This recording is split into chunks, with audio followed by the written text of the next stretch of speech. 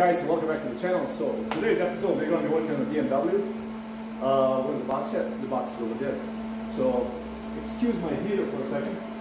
That's the new thing that I just got. It works really good. It's about 55, 57 degrees in my garage, which is really comfortable to work with. Let me turn it down so I can talk. So today's episode we're going to be working on the BMW valve cover gasket that's leaking into one of my exhaust, and it kind of smells really bad when you turn the vehicle off. So let me pop the hood and show you guys. So first thing we're going to do is we are going to remove the front top cover of the vehicle. Let me set this somewhere back here. You can actually see what's going on. In order to remove this valve cover,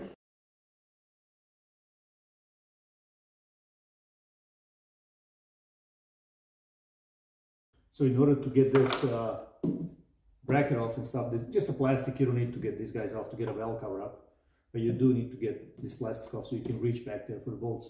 You have a couple screws right here, 3 right here, and I think 3 over there. So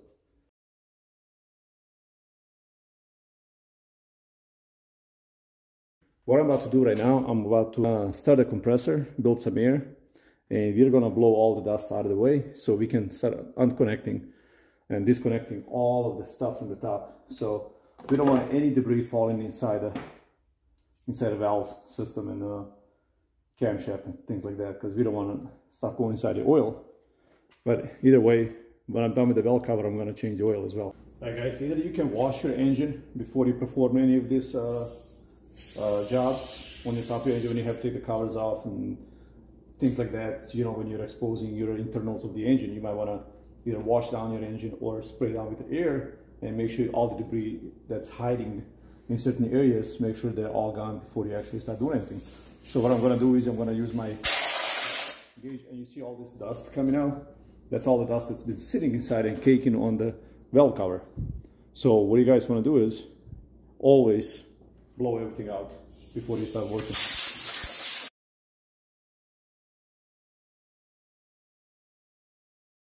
So let's go ahead and clean up a little bit more before I start actually taking the rail.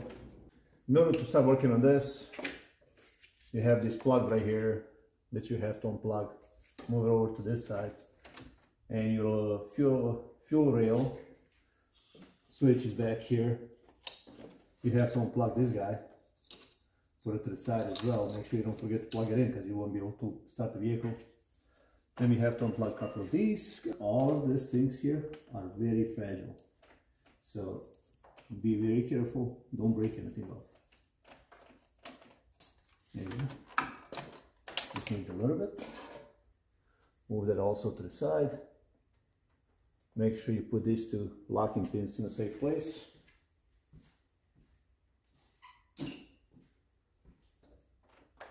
We have pretty much everything out of the way. This is the fuel rail you have to get off. It's pressurized, so just letting you guys know. Don't get surprised if you get some fuel on yourself.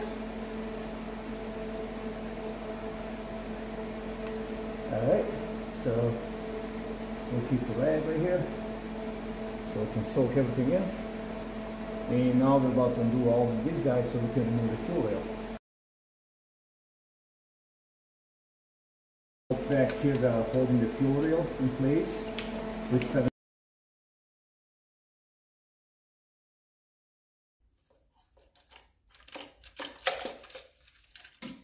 Alright, we got that out of the way. Alright, so let's remove a couple of brackets. So in order to get a valve cover off, you will have to undo this bracket right here. That's your oil cooler lines. They run from there and go into the oil radiator that's sitting underneath the light. This harness needs to be unscrewed. You have to undo all the coil packs, unfortunately, in order to get to this. So we need And no wonder why dealer charges so much money to do this job. Well, luckily, I can do it myself, and I hope I don't screw it up.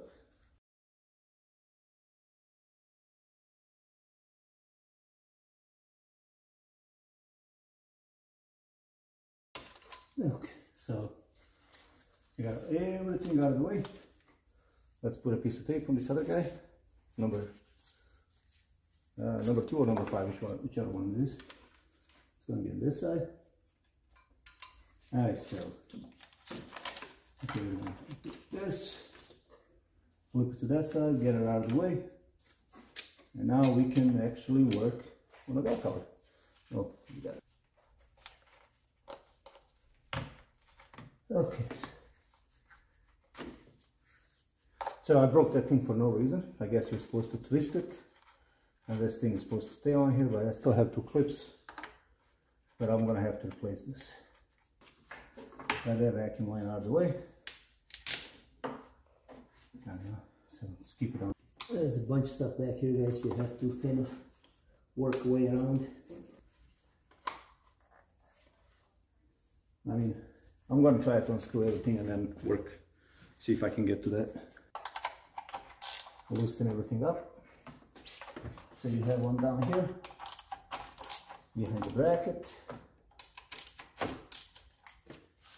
Make sure you slide into the back bolt, which is like right there, and then just use the tip of your ratchet. If you don't have a knuckle, and get it loose, get back with this one in. If you can't, if you don't have patience to do it, you can also remove this stick bracket that runs all the way around. You can pull that out, removing a lot of stuff, and then it's going to have an easier access in these N55s to get back to these valve cover back bolts.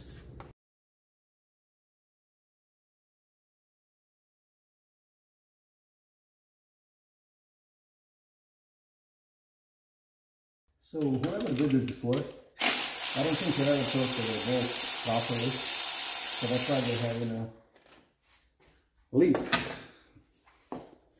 But we'll figure this one out. Alright guys, so you really have to go in here, and there is another little sucker right down there. So you see it, guys, right there. That's the last one. It's like right here. So I mean, I got this one off and I got that one off, but there's one in the middle right there where the little slot is, half a circle. So you have to remove this bracket, the plastic one. It just holds all the wiring together, I guess, and it's sitting right underneath. So you might wanna, you really have to remove the A-frame, whatever you want to call this, support bars, chassis, roll bars, whatever you want to call them. I don't even know what they call, but yeah, you really have to remove them, and that little plastic piece in the back in order to get to this. I mean, it's really pain in the butt, but hope it's gonna be worth it once I'm done. And that's the only left nut for. Let's get it out of there.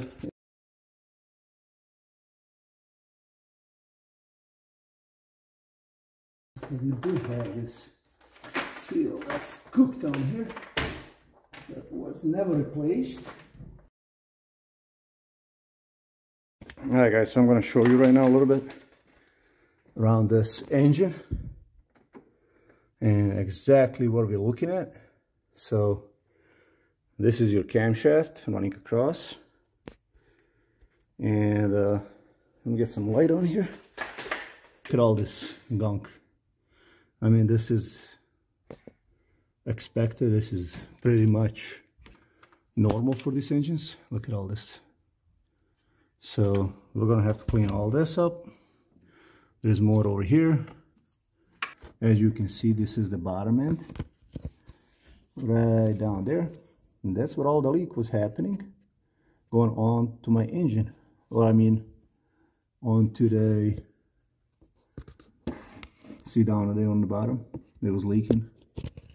That was leaking down onto the exhaust manifold on the headers, and that's where all the smell was coming from.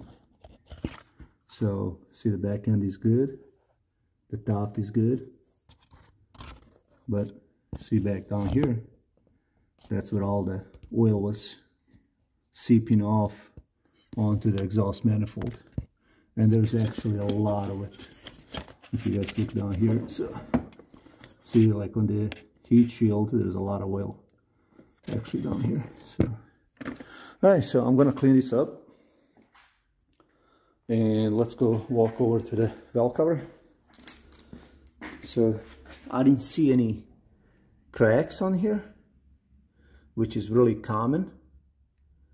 These things actually develop cracks from heat, and especially if you're not careful taking them off, they will have some cracks,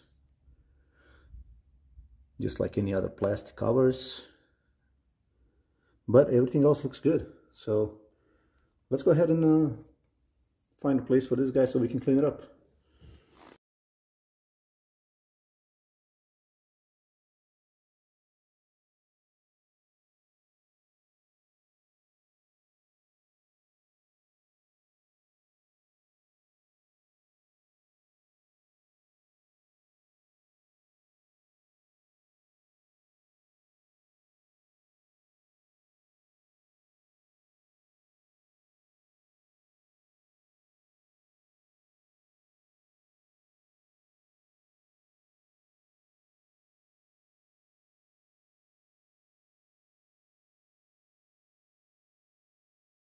All right, guys, so this is the mess I made already so far and on the car, but I'm working on it right now, and we got a valve cover back on, which is not an issue at all. I mean, it just comes right down on top of it. It's a lot easier to put it back on together than actually take it apart. But what I'm about to do right now, I'm gonna set my camera over to the tripod, and I'm gonna start wrenching, putting it back together. So stay tuned.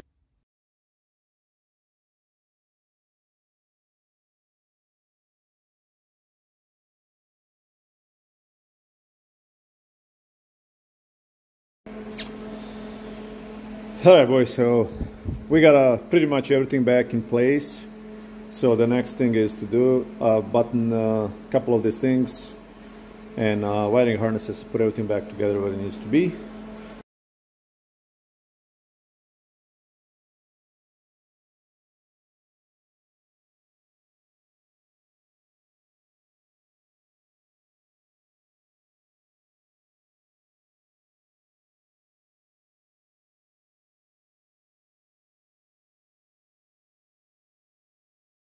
Guys, this is how it's supposed to be done.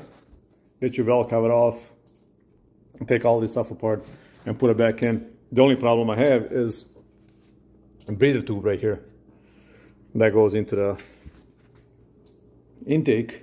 I mean, under the valve cover. All I have to do is order a new tube here and connect, change the bottom and top, work it that way. But for now, I'm gonna put it back together on front and button that up. And the car is running, so we have no issues.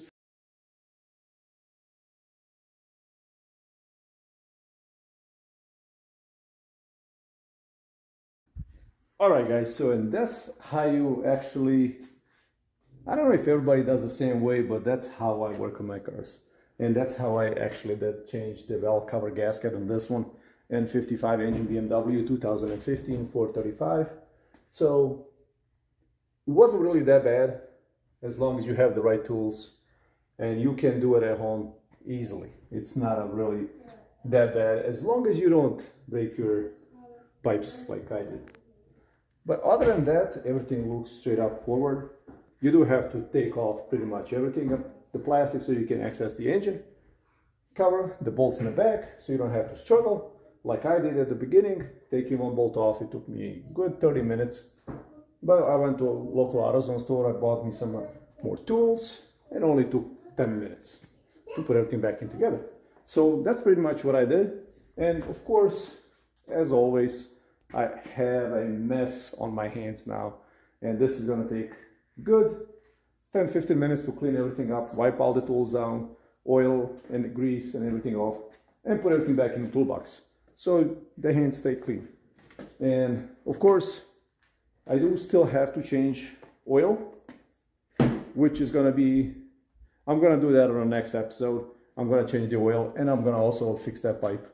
But for now, thank you for watching the video, guys. I want you guys to subscribe, hit the like button, the notification bell button as well, so you can follow up along and get notified when I put a new videos up about this car or any other vehicles that I work on every day.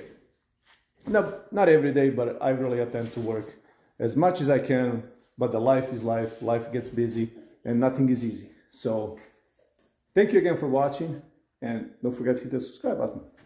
Peace.